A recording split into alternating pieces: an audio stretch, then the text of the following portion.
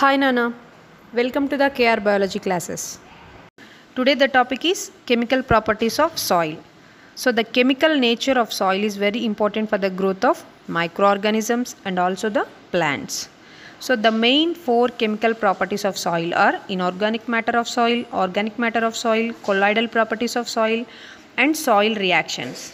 So these are the four main chemical properties. The first one is the inorganic matter. So what is this inorganic matter?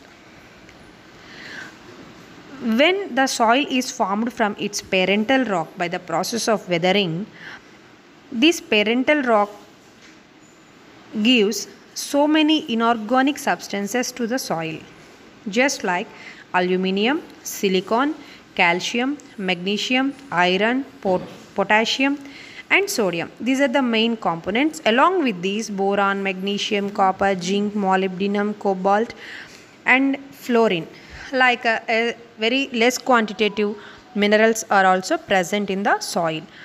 These are come from the parental rock. And the next one is the organic matter in the soil. It contains organic matter, which is nothing but living and dead. You know that organic matter is nothing but the living material or dead material.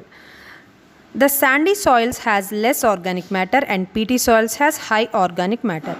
And organic substances are mainly composed of dead and decomposed matter, which is known as the humus. This humus mainly contains amino acids, proteins, aromatic molecules, uronic acids, aliphatic acids, amino sugars, hexose, pentose sugars and sugar alcohols, sugar fats, oils, waxes, pigments, resins and tannins. Like all these substances are present in the organic matter.